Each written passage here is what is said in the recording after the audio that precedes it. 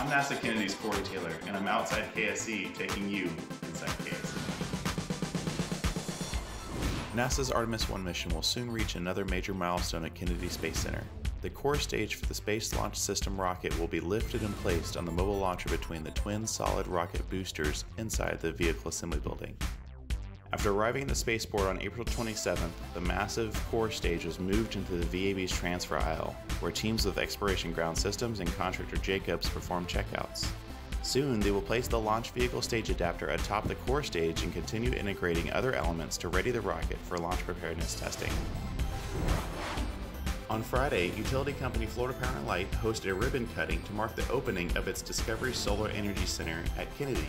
Rockledge High School's 2021 competition robot built by the school's Pink Team helped cut the ribbon.